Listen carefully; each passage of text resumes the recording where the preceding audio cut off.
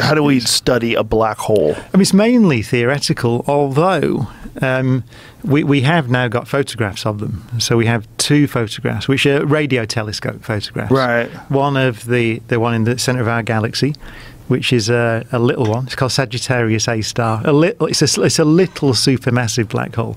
So it's about 6 million times the mass of the Sun. And they took a photo of one in the galaxy M87, 55 million light years away. That thing is around 6 billion times the mass of the Sun.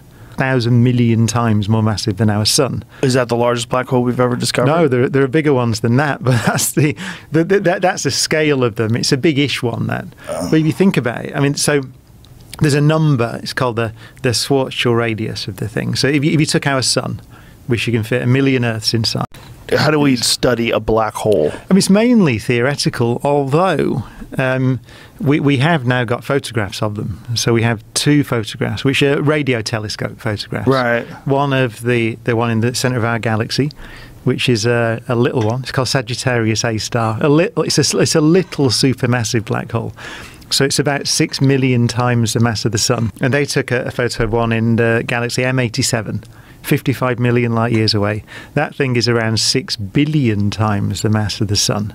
1,000 million times more massive than our Sun. Is that the largest black hole we've ever discovered? No, there are bigger ones than that, but that's the scale of them. It's a big-ish one, that. But if you think about it, I mean, so there's a number. It's called the Schwarzschild radius of the thing. So if you took our Sun, which you can fit 1 million Earths inside.